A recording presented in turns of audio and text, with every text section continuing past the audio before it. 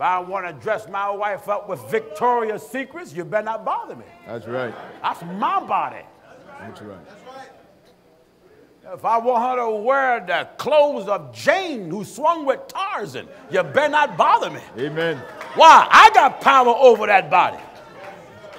The wife has not power over her own body. She come out in Jane clothing and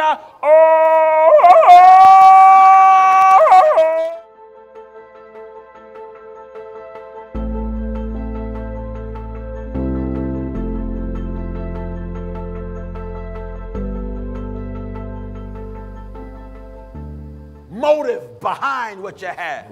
Motive behind what you do. And that's what is meant when it said, love not the world, neither the things that are in the world. Your motive behind it. Yeah. Because the man got to care for the things of the world to please his wife. That's right. Gotcha. That's why he go to that lingerie store. He got a motive behind it. That's right. Huh? That's right. That's right. He go to that lingerie store. Yeah. Well, Pastor Jennings, I'm holy. I don't buy those things for my wife because those things are not becoming. You got power over her body. That's right. That body is yours. If I want to dress my wife up with Victoria's Secrets, you better not bother me. That's right. That's my body. That's right. If I want her to wear the clothes of Jane, who swung with Tarzan, you better not bother me. Amen. Why? I got power over that body. The wife has not power over her own body. She come out in Jane clothing and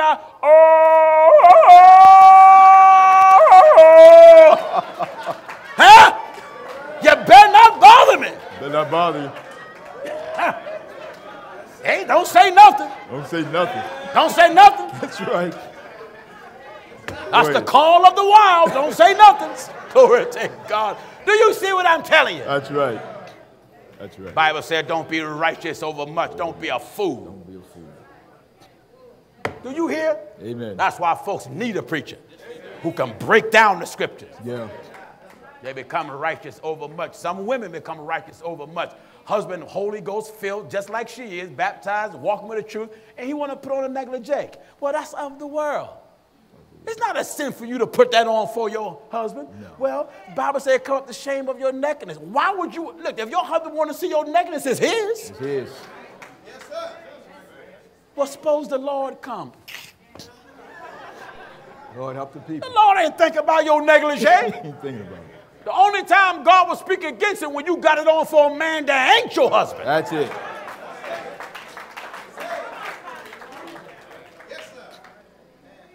Amen. Amen. More holy than thou.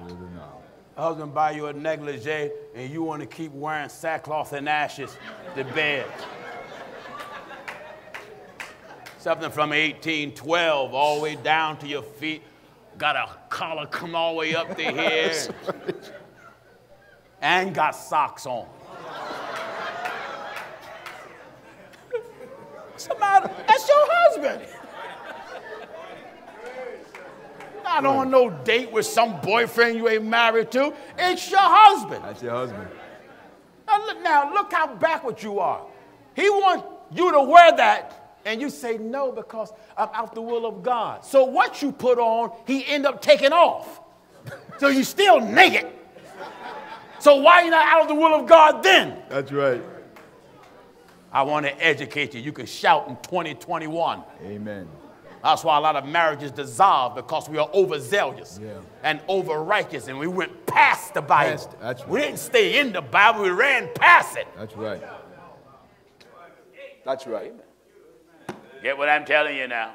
Back in 1 John 2 and verse 15. Otherwise, in that, you know, you brothers that are married and you sisters that are married, you're young, you got a husband and whatnot, there's no sin for you to, if he want to see you in a negligee and all of that. Yeah, man, you ain't got to be around your husband all the time and no wool flannel gown all the way down to your knees like you some Quaker or Midianite.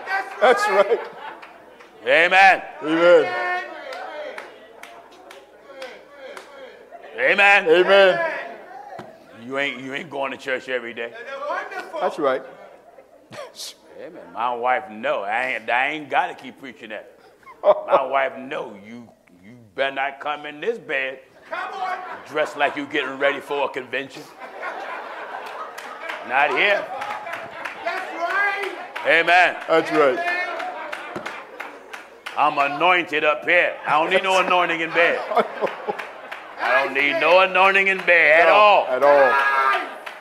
A lot of y'all go overboard with this. That's right. And this is what break up a lot of marriages. That's right. There's a time and a season for everything under the sun. When you overzealous and you over righteous, here you are a young woman and young man, only in your teens or 20s and 30s, and here you are going on your honeymoon, just got married on Saturday. You took a flight, going maybe to Florida or Hawaii somewhere, and he's in there, got all cleaned up, got his new wife, putting on his aftershave.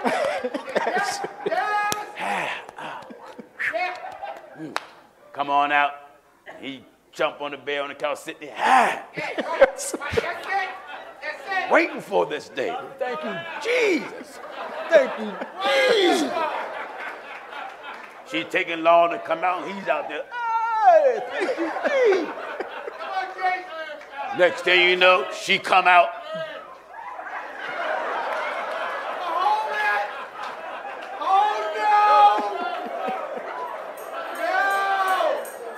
She come out. Come on, James. Looking stern. Stern. Come on. Looking like she Esther. Just looking. Oh, no. No. And he's like, wait, what's going on? What's going on? Right now. We're gonna pray before you touch this. I can't hear that. We're gonna pray. No way. Now you being overzealous. Head covered.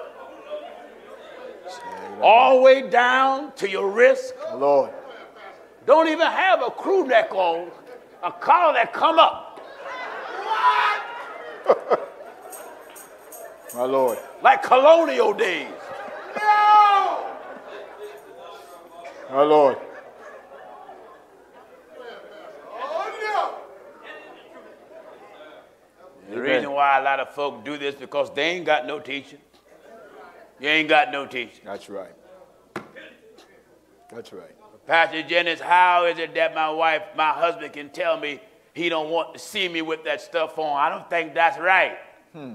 7th chapter, 1 Corinthians. 1 Corinthians chapter 7 and verse 4. Let's see what the Bible says. 1 Corinthians 7 and verse 4. Yeah, man. The wife hath not power don't have power of her own body. Of her own body. But the husband. Her husband. And likewise. Also the husband hath not power. Don't have power. Of his own body. Of his own body. But the wife. The wife. That's it. Wonderful. That's right. She want to see him dressed like Tarzan. Nice. And he want to see her dressed like Jane. That's right. That's true. Amen. Amen. It's the truth of it. And this is why some marriages don't work. You're so over righteous. Yeah. You want to be romantic with his wife. Now. And then you tell your husband, go get it from somebody else. What? Let me tell you something, woman. You cannot never tell your man that. No. Because what you won't do, somebody out there will. That's right. That's right. Don't send your man to no other woman. Are you a fool? Amen. Get it from somebody else. Then if you do, don't bring them to me. That's right. Right? That's right. Because if you build it, they will come. That's right. That's right. Are you listening? Yeah. Amen. Amen. Amen. Amen. So if your husband want to see you in negligees and whatnot with matching pumps and Wonderful. have lace gloves with your fingers out That's and right. Wonderful. Yes. want to see you come in and stand at the door like you Mae West, Come on, Jay. Come up and see me sometime. Ain't nothing wrong with that. Wrong with that. Oh, no. Amen. There ain't no time to look at your husband. You know the devil's in you. You need to pray. You need to fast. You got the mind of the world. Come on. That's right. He ain't married you to have prayer. He can single and be prayerful. That's right. You done took holiness too far until you made a nutcase out yourself. That's what'll happen. That's true. The Bible speaks plain. The wife hath not power of her own body, but the husband. Do you hear that? In 1 Corinthians 7 and verse 4. And likewise also the husband hath not power Because of you're his trying own to body. be saved when you got a husband and a wife. That don't mean you cannot be with each other. That's No. right. The only way you can be with each other is only in prayer. Oh, no. Oh, no is right. Right. Bible says in all thine getting. Get in Didn't understanding. understand it. Amen. That's right. Amen. If my wife come in my room like that, she's joking me. Come on, Jay. You know, she's joking me. Right off the back, she's joking me. You're being pranked, Pastor. Yeah, I'm being Being pranked. Yes, I'm being pranked. I'm being pranked. God knows. That's true. And I'm going to prank her back when I get them scissors and cut them things off. That's right. Cut her right out of them. Oh, yes. You know what you're doing? You shouldn't have came in here. That's right. Wonderful. There you go. Hallelujah. Amen. I'm trying to save a lot of y'all's marriages. You done took the Bible and went overboard. You fell over and hit your head on a can of zeal. So zealous you made a fool out yourself. That's right. You run your husband out the house and run your wife out the house. Yeah. And because you got a wife, that doesn't mean you got to talk about the Bible 24 hours a day. No. Well, my mind has stayed on Jesus. Your mind ain't stayed on him all the time. Stop telling that lie. That's right.